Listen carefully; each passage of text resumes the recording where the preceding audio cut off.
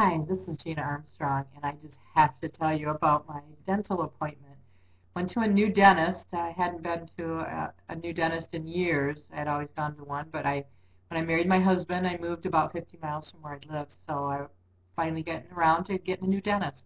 My husband and I went to this dentist, and they were probably very skilled. It just wasn't a good fit for us. It was kind of assembly line dentistry.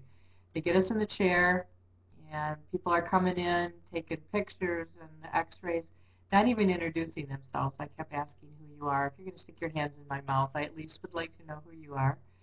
And then I've always been where they use the pick to clean your teeth. Well, this was like a water pick jet thing, and they this thing wedged in my mouth to hold it open with the suction. And I have this kind of claustrophobic thing with people in my face, and I swear that suction thing was sucking the air out of my lungs. And I was just looking at this spray stuff, and it's all shooting out of my mouth. It was hysterical, but scary. I was like, I finally grabbed the thing they had wedged in my mouth to hold it open and pulled the thing out of my mouth. I'm like, I can't do this.